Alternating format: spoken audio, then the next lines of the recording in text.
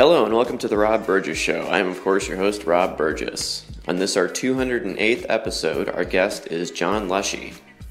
John Leshy became deeply involved with America's public lands soon after his graduation from Harvard College and Harvard Law School.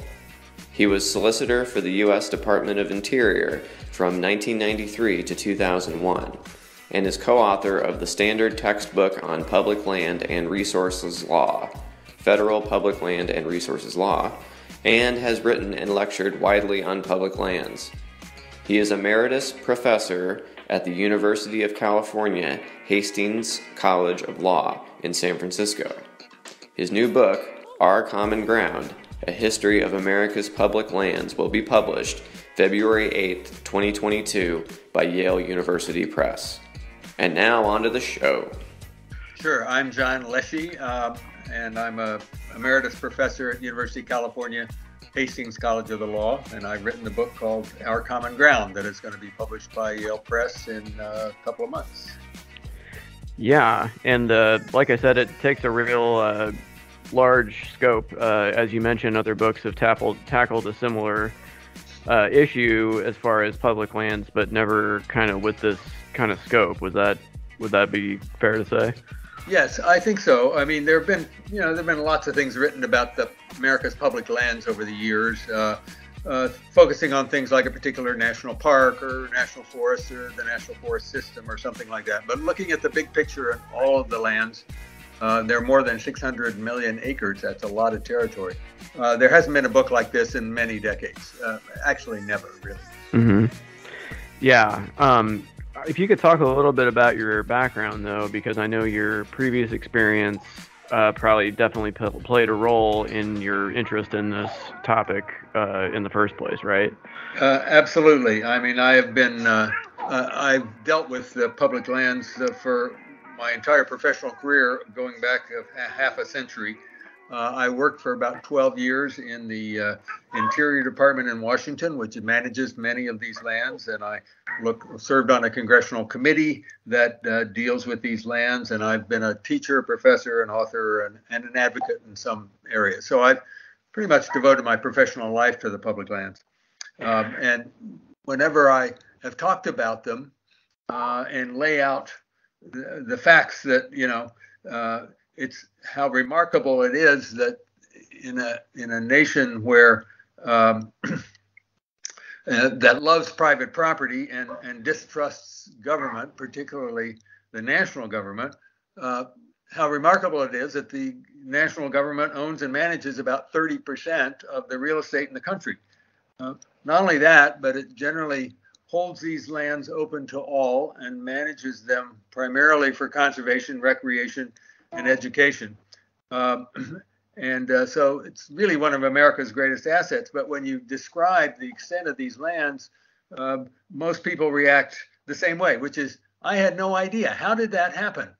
And so I decided, after hearing that response a lot, that I ought to write a book and tell the story of how it happened that America came to have all these lands in national ownership and managed for these broad public purposes. Right, definitely. And then since your book kind of does move through the years chronologically here, I thought it might be useful to start at the beginning.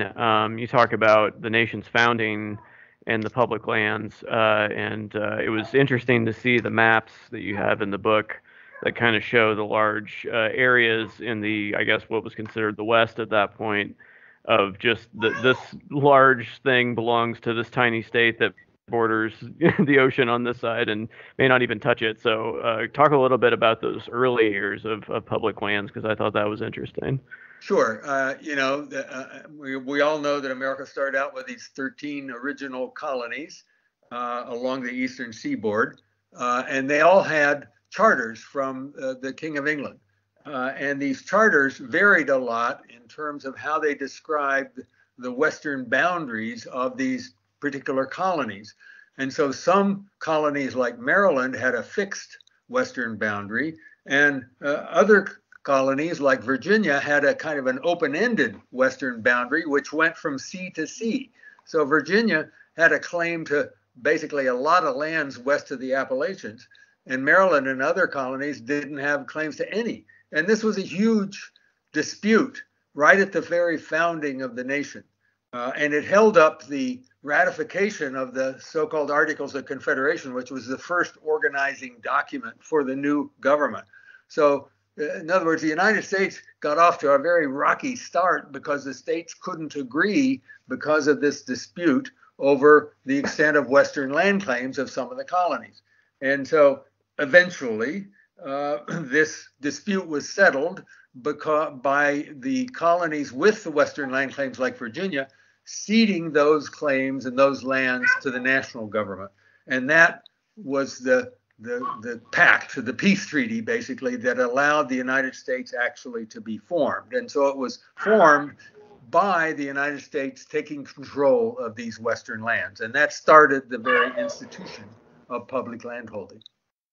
Right. And then, I think there was an understanding, at least from what I read in your book, that a lot of these places would later become states governed by themselves. And that was part of what allowed some of these disputes to be settled, at least for the moment, in that, this will be a sovereign state, or not, it will be a state anyway that's governing itself eventually. We're just not going to I live in Indiana, so what was the state that controlled that? I forget which one it was. It was some eastern state. Well, Virginia and yes. Connecticut and actually a couple of other eastern states had claims to Indiana. Right, definitely, yeah. But it's just funny to think that was the way it was right at the initial part here. But you talk about how they started divvying these lands up into kind of grids, right? That was one of the first innovations, I guess, that they had as far as mapping and kind of figuring out just these wide swaths of land. Yeah, I mean, the objective in the early days of the Republic was to settle these lands in a way that would keep the United States united. The fear was that settlers would go to the Western lands and set up independent countries that would compete with the United States. So that was the fear that the founders had to deal with. And so the way they dealt with it was to basically say that as these lands are settled, new states shall be admitted out of these lands when the areas reach a certain population. And these new states would basically be equivalent to the older states. And so that was the kind of pact that allowed the United States to grow and remain unified as it grew, because that was a very big concern. And it succeeded very well, as we all know. The United States extended gradually across the country to the Pacific, and it stayed together as a single entity. And the process of settling these lands with the people from Europe, from European extraction, was a big focus of the early public land policy. So it involved surveying the lands and dividing them up into parcels, and then giving the parcels away or putting the parcels on the market and selling them. And so in the early days, the effort was mostly, we need to transfer these lands into private ownership in a way that will keep the United States united. Now, 100 years later or so, in the latter part of the 19th century, the United States began a kind of a different tactic, because it was clear the country was going to be united and extended across the nation to the Pacific, and California had been admitted to the Union in 1850 after the gold rush and all of that.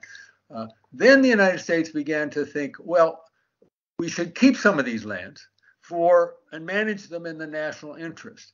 And that process began after the Civil War, and in a big way in about 1890. So my book focuses on the period really from 1890 on, when the United States launched this big effort to keep many of these lands in national ownership. So yes, the nation is expanding all through that. However, there are native people already here, and you can tell someone that the land is part of this other thing, but it's like, well, we're already here, and then there's of course a conflict to that. So you're kind of saying that this system got really going in the later part of the 19th century. That kind of also coincides with the kind of final defeats of a lot of the major tribes. So can you talk a little bit about the interaction of these public lands and Native Americans a little bit? Yes, absolutely. Now, my book does not deal at any length with the complex story of how the European invaders and their successor, the United States, dispossessed the Native Americans from their lands and acquired formal title to their lands. That process was very complicated and took many decades, actually centuries, counting the European nations. And it certainly had more than its share of injustice and dishonorable behavior, frankly, by the United States government. It was usually triggered by settlers and miners and speculators and developers basically rushing out and essentially throwing the Indians off the lands they had traditionally occupied. And then the government came along and formally acquired that land through treaties and other agreements, usually with some kind of compensation, although very generally speaking, not adequate compensation. My book doesn't deal with that because it's really a separate story, and it's been dealt with in many other books. Likewise, my book does not really address in any detail how the United States came to acquire large amounts of territory from Great Britain, from Spain, from France, from Mexico, from Russia, in the case of Alaska, through conflicts and deals like the Louisiana Purchase. That, again, is a separate story. That all took place really before my story started, which is the story of how the United States came to hang on to these lands it acquired from the Indians and from these foreign governments. And like I said, that started in a big way in about 1890, and that was after the Indians had been moved off and moved onto reservations set aside for them and that sort of thing. Right. And another subject that kind of comes up, obviously, before the end of the 19th century is the topic of slavery. And at this time, of course, we have, expansion in towards the West, and there's this policy of, admitting one slave state and then a free state, back and forth, kind of like that, to keep it separate but equal, I guess, is the terminology that would have been used. But how does the public lands figure into this? Because obviously you have people of both persuasions, anti and pro-slavery, rushing into these areas and, bringing their ideas with them. So obviously that's a source of conflict going forward, I assume. Yeah. Well, the slavery was tied up with public land policy before the Civil War in an interesting way, because, like you said, the initial policy was to sort of admit a slave state and admit a free state and keep the national government balanced in that respect. That was the famous Missouri Compromise in 1819. But in the 1840s and 1850s, as the abolitionist movement gained power to simply abolish the institution of slavery, the Supreme Court stepped in and issued a couple of decisions, frankly bizarre decisions, which basically said the United States had no constitutional power over public lands and could not determine that a state could be admitted as a free state. They overthrew the Missouri Compromise in a frankly a kind of a made-up decision. That was the famous Dred Scott case. Most people have heard something about Dred Scott. Well, in the Dred Scott case, the Supreme Court adopted a view of the Constitution that they had never really adopted before and have never approved it since, which was to say the United States has really no power over public lands. Now, that made the Civil War inevitable, basically, and that was 5 years before the secession and the Civil War. So the Civil War settled the slavery question, and the national power to hold and manage lands has not been questioned since by the Supreme Court. And going forward after the Civil War, you talk about how these people that see this vast swath of natural resources just sitting there are certainly licking their chops trying to get to it. Talk a little bit about the speculation and the obviously this is an issue that still is with us today, of course, right? I mean, there's all sorts of people trying to get at public lands still to this day, but obviously there wasn't a national park system to speak of back then. So, right. I mean, the policy of settling the West continued certainly after the Civil War. In fact, it sort of accelerated after the Civil War, because during the Civil War, the United States Congress, after the Southern states seceded, adopted some very important laws. One was the Homestead Act, which basically said, opened up many federal lands, public lands, to farming, that if you could go out and make a living farming a particular tract of land, you could get title to it for free. That's the homestead idea. And that was enacted in 1862. The same time, almost simultaneously, Congress began a process of giving away vast amounts of public lands to railroads to build transcontinental railroads. The first one, again, approved in 1862, the next one in 1864, and for the next 7 years, Congress gave away a vast amount of land, 100 million acres or more, to railroads to build transcontinental railroads to stitch the nation, keep the nation together. That policy was much criticized because it really gave the railroads enormous power over a vast territory of the country, and was eventually, there was a backlash. Congress stopped the practice in 1871. And in 1890, Congress said, well, wait a minute, we're going to start keeping some of these lands. We're not going to give them all away, because we fear that if we give them all away, that, very rich people and very rich corporations are going to end up controlling all those lands and not letting ordinary people have access to them. So the policy change to start keeping public lands in national ownership and manage them for the broad public purposes came about in part as a reaction to the sort of excesses of these railroad land grants and other giveaways like that. And, this was in an era that Mark Twain wrote a book about called The Gilded Age. And so we now know that era from 1870 to the 1890s as this Gilded Age, which was, interestingly enough, characterized by, among other things, a very wide disparity in income and wealth among the American people. There was a very thin slice of people at the top who had enormous amounts of money, and there were most people didn't have much money. A situation in terms of the way the economists look at it, not very different from what we see today, where we have enormous income inequality. Well, back then, one of the reactions to the inequality was to say, look, we're going to stop giving these lands away because the plutocrats are going to keep it all and put up no trespassing signs. And so we need to keep some of these lands, many of these lands that are remaining in national ownership, Now, that all took place in the West. Eventually, it was beginning in 1890, created what we now know as the National Forest System. Congress gave the president in 1891 the power to reserve public lands in so-called forest reserves.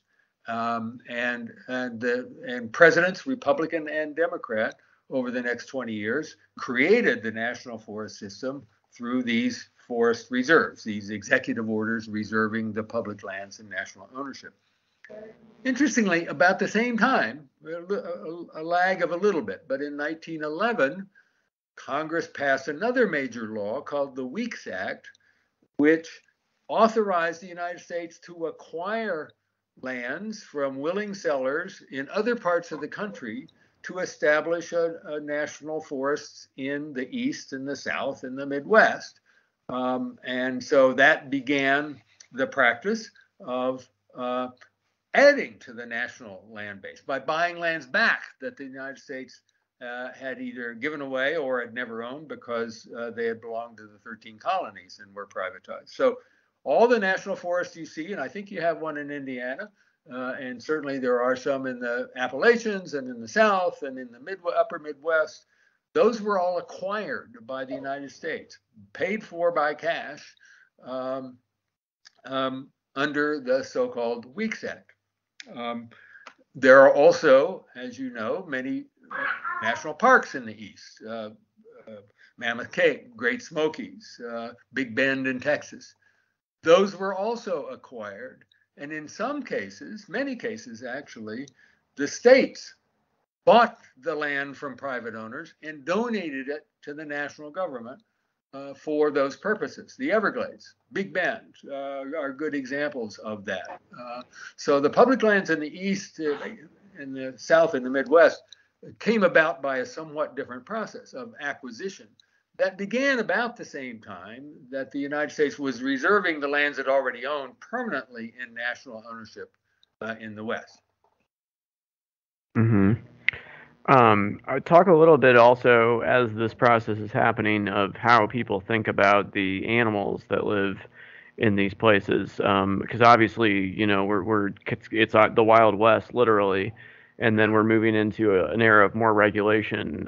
Talk a little bit about what policy changes and kind of ways of thinking people had about the animals that lived there. Okay, good question, and an important part of the public land story. And it developed about the same time that I've been talking about, 1890s, early 1900s. This was an era when concern about wildlife losses was beginning to bubble up in a big way, driven by a couple of big episodes that most people have some familiarity with. One is the destruction of the bison. Yeah, I was going to mention that big photo. You ever seen that photo of just the mountain of bison? Yes. Oh, it's disgusting. Yeah. Tens of millions of bison were slaughtered and almost wiped out. I mean, within 20 years, largely driven by the Transcontinental Railroad building, because it was going through the areas where the bison were most populous. And they were just slaughtered willy-nilly, and we almost lost them. I mean, by the early 1900s, there were only a few hundred left, mostly in a national park, as it happened. The other thing that happened, the slaughter, was the passenger pigeon. Again, billions of birds, and they were totally wiped out. The last passenger pigeon died in a zoo in 1911, I think, or 1915. Well, those episodes kind of woke people up that, geez, wildlife are not, we have some responsibility if we want to keep. And so the public lands were used as a way to protect wildlife habitat and keep wildlife that we wanted to preserve, keep them around, keep them alive. And so starting right around 1900, the first what became known as wildlife refuges were established. And over the next several decades, millions of acres of land was held permanently in public ownership, specifically for wildlife purposes. Now today, practically all of the 600 million acres of public lands are managed in part to preserve wildlife. That's a very important function for the public lands just about everywhere. And sport hunting is permitted on many of those lands. That's a big recreational activity. And we have in the Midwest, for example, and I think you have a wildlife refuge or two in Indiana, if I'm not mistaken. We have a sort of chains of wildlife refuges extending north and south along what are called flyways, where the migratory birds tend to travel. And so we have these it's sort of like a system of motels for migratory birds, so to sustain their migrations from the Arctic down to the Gulf Coast and places in Central and South America. So wildlife refuges and wildlife protection is an important function for many public lands. Definitely. And, you talk about this time period, and of course, one of the major figures in the time period you're most focused on is President Teddy Roosevelt, who was also a big hunter. So it's kind of interesting that, he was so interested in the land, but he also kind of thought of it in a certain kind of way. So talk a little bit about what the impact of his presidency had on public lands, because obviously it was huge.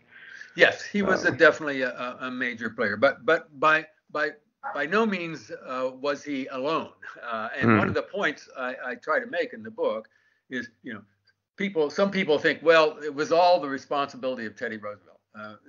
It was not. Theodore Roosevelt was a big player, but there were many other players as well. But he he came along at the sort of at the right time when all these issues were bubbling up, and he was a naturalist. He had written books about birds. He was also a sport hunter, took that very seriously. And as were many advocates for wildlife preservation during that time, were active hunters. That was just part of the deal. And hunters have continued to be a big force for conservation of public lands yet today. So Theodore Roosevelt used his authority that Congress had given him to over the public lands to set aside the first areas specifically devoted to wildlife. He also accelerated the expansion of the national forest system, whose purposes include wildlife protection. And so he had a big impact. But as I said, by no means was he the only actor in this drama. There were many of them. Interestingly enough, one of the major points I try to make in this book is that this process throughout American history of setting aside and protecting public lands for broad public uses was a bipartisan or nonpartisan process. Today we're sort of accustomed to thinking of all public policy issues as where it's red and blue and it's Republican and Democrat, and you line up on opposite sides, and that's the way things happen. In the public lands area, that was never the case. So you have Theodore Roosevelt, a Republican, being a big advocate for protecting public lands. You have his cousin, Franklin Roosevelt, a Democrat, also being a big advocate for protecting public lands. And on I can give you the book gives you countless examples of where people reached across the aisle, and these issues were never regarded as Republican issues or Democratic issues. They were always resolved and worked out on bipartisan or nonpartisan basis. And they were also worked out largely on a national basis. I mentioned the Weeks Act earlier, which was the big act that launched the program of acquiring eastern and midwestern and southern lands for national forests. When that Weeks Act was going through Congress, the governors of many states in the South and North all testified before Congress in support of the act. We want this. We want this. We want the national government to come in and buy these lands. And the governor of Massachusetts in one of these hearings said, this is the first time in American history where governors of southern states and northern states have testified before Congress in support of something that's good for the common welfare everywhere. And that's an important point about the public land story, that it is unifying, and it has always been, these issues have always been handled and resolved on a bipartisan or nonpartisan basis. That's one of the reasons I named the book Our Common Ground, because in fact, that's what the public lands are. Mm-hmm. Yeah, it's definitely interesting to think of it like that, because you're right. It's everything does kind of line up one or the other, and this is something that people have kind of agreed upon, at least until recently, of course. But it kind of reminds me of what people have said about libraries. It's like if libraries didn't exist now and somebody just proposed the idea, you'd get a million reasons why that would never work. You know what I mean?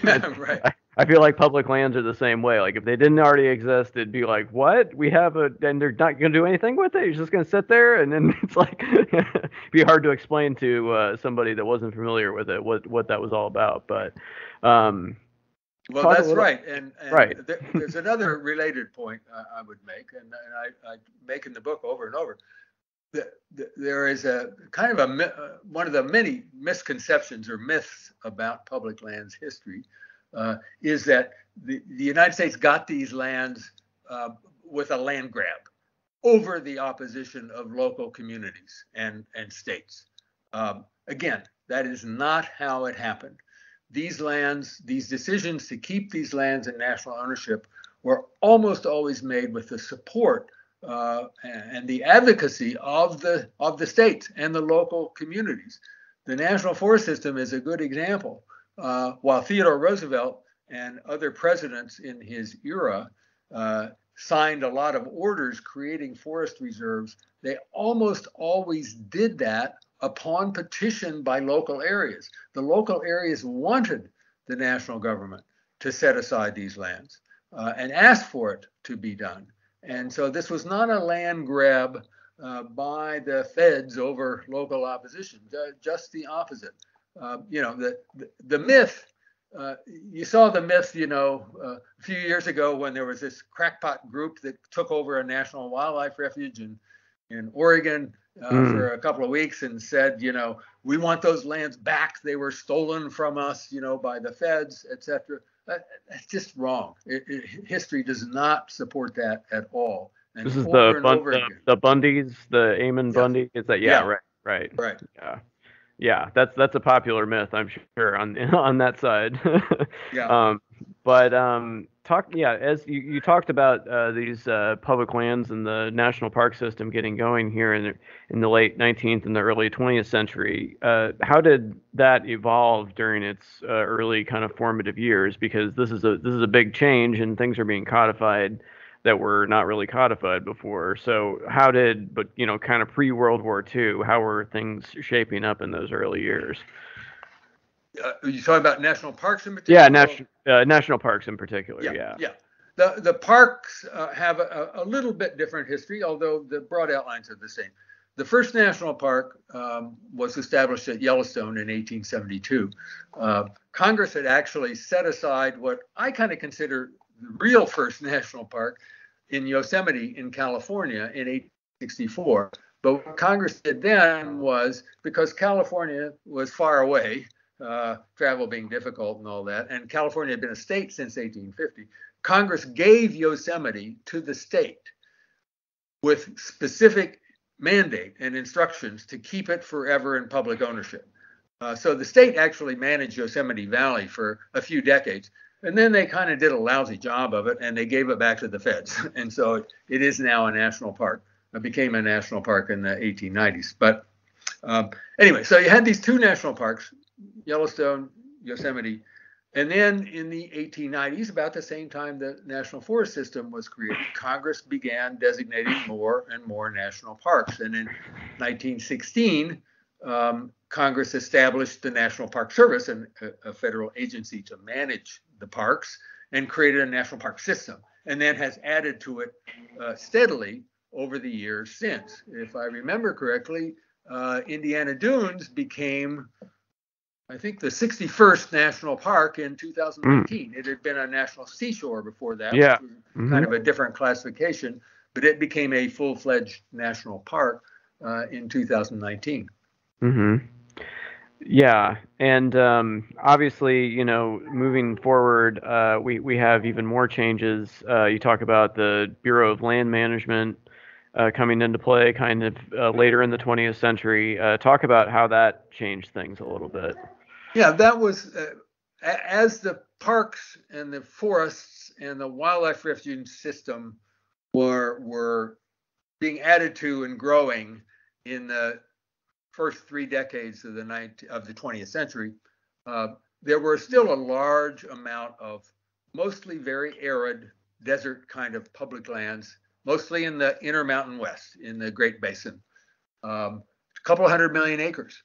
And they were just sort of sitting there, and there was cattle grazing on them and kind of not much else, but they didn't have any particular status. And then the Dust Bowl came along in the late 1920s, and then the Great Depression, and the cattle interests that were livestock interests, mostly cattle, some sheep, that were using these lands were going under, basically. And they went to the federal government and said, the federal government ought to come in and take over these lands and manage them and keep our operations alive. And so the United States basically said, okay, we'll do that. And they passed something called Congress passed the Taylor Grazing Act in 1934. And then Franklin Roosevelt reserved all of these remaining lands in national ownership permanently to restore them, basically, because they had been badly beaten up from all the grazing.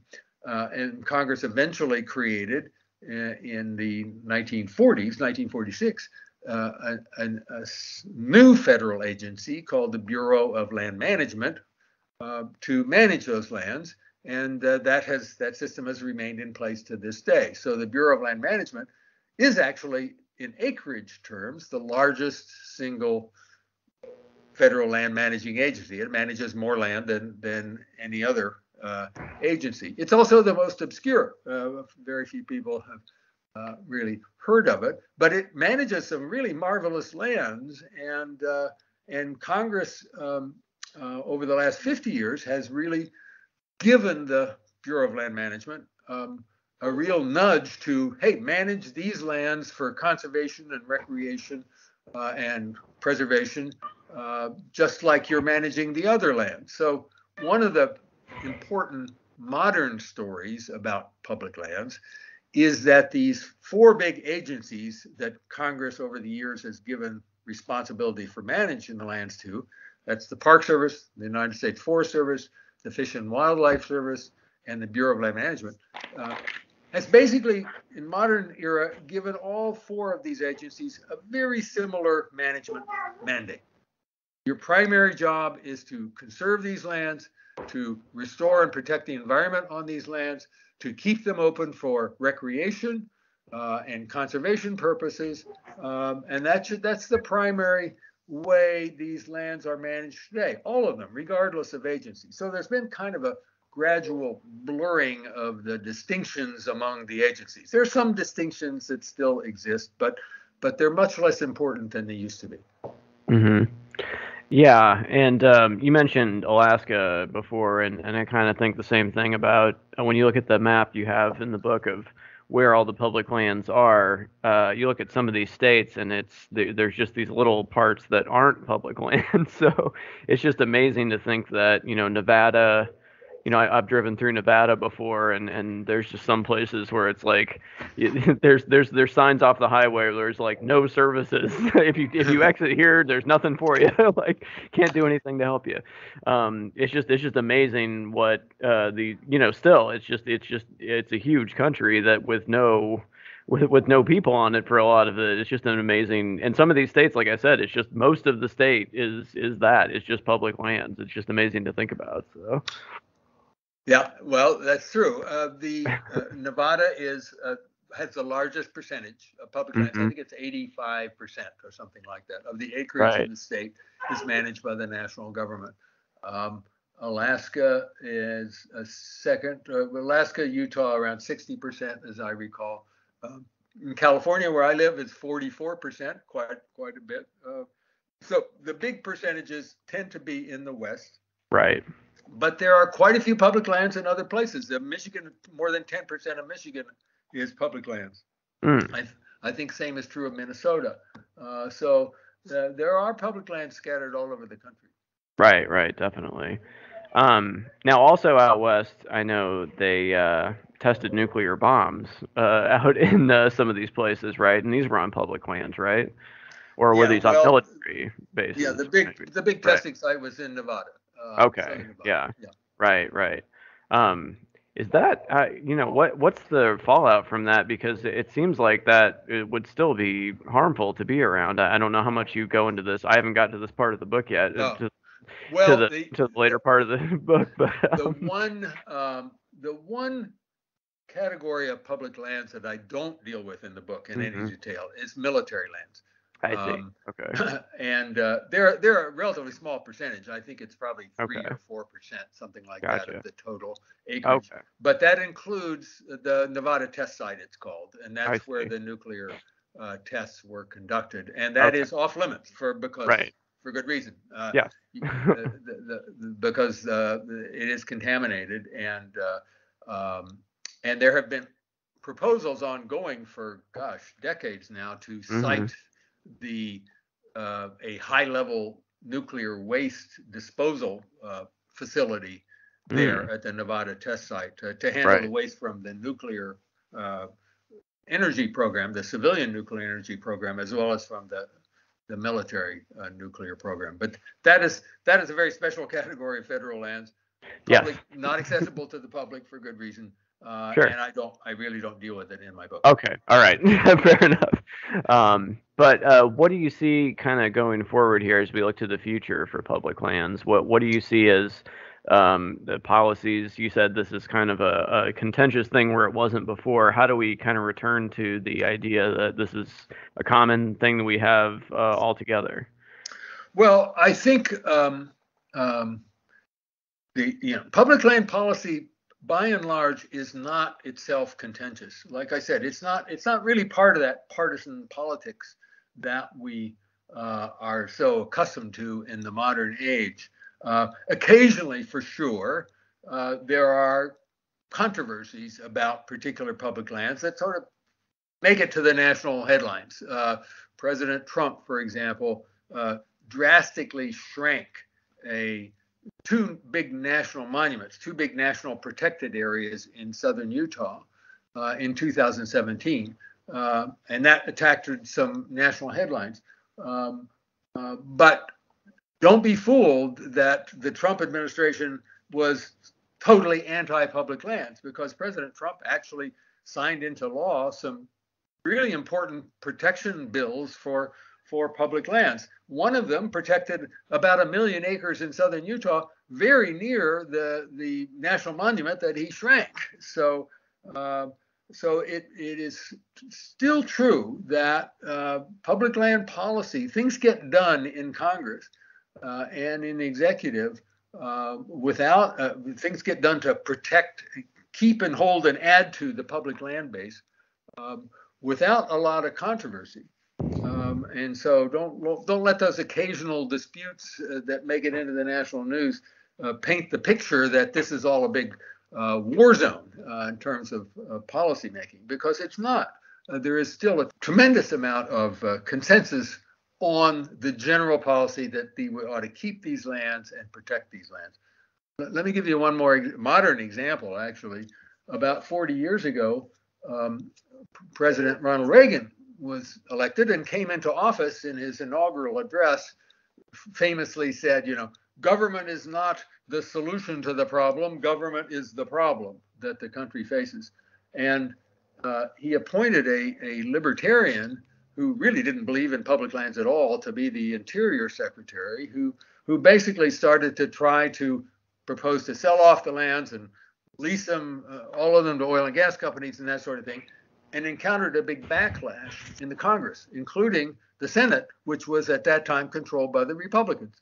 So his Interior Secretary, James Watt, resigned, and Ronald Reagan actually tacked to the middle. I mean, he saw the popularity of the public lands, and during his term of office, Ronald Reagan signed into law more bills that protected more acres of public lands as so-called wilderness, which is the most protective classification. Ronald Reagan signed more wilderness bills into law, protecting more acreage as wilderness in the lower 48 states than any president before him or after him. So he, again, illustrating the enduring popularity of public lands. Mm. Right. Well, this is definitely an interesting subject, and I hadn't really given it the kind of thought that your book had before I read it. So thank you for tackling it. It definitely opened my eyes to a lot of things I hadn't thought about before. Good. Well, that was exactly my purpose. I want to enlighten people and tell them this, I think, great American story. The public lands are a wonderful American institution that people should know more about. And so that's why I wrote the book. And thank you so much for having me on. Well, definitely. One question I ask always before we go, though, is what music have you been listening to lately? Oh, I listen to a lot of jazz from the 40s and 50s, basically. Oh, nice. Yeah, and, tell me who's your favorite artist from then? I like that too. Yeah. Oh, I love the piano players. I love Oscar Peterson. I love Bill Evans. I love the guitarist. I love Joe Pass. I think I could listen to Joe Pass play jazz on the guitar forever. Nice. That kind of stuff. I really cool. like. Well, that's great. That's great. Well, again, thank you for taking so much time tonight. I really appreciate it. All right. Thanks for having me on. Yes. Thank Anytime. you. Have a great night. Okay. You too. Bye-bye.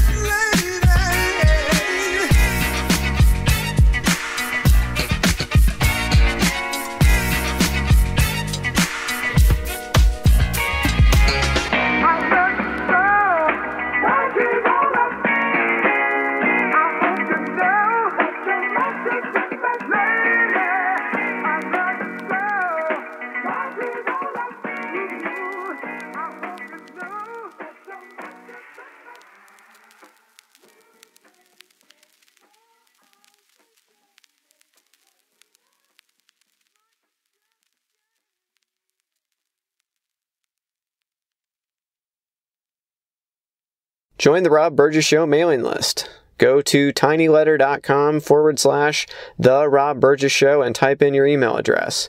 Then respond to the automatic message. Also, please make sure to comment, follow, like, subscribe, share, rate, and review everywhere the podcast is available, including iTunes, YouTube, SoundCloud, Stitcher, Google Play Music, Twitter, Internet Archive, TuneIn, RSS, and now Spotify. The official website for the podcast is www.therobburgessshow.com. You can find out more about me by visiting my website, www.thisburgess.com. If you have something to say, record a voice memo on your smartphone and send it to therobburgessshow@gmail.com. Include voice memo in the subject line of the email.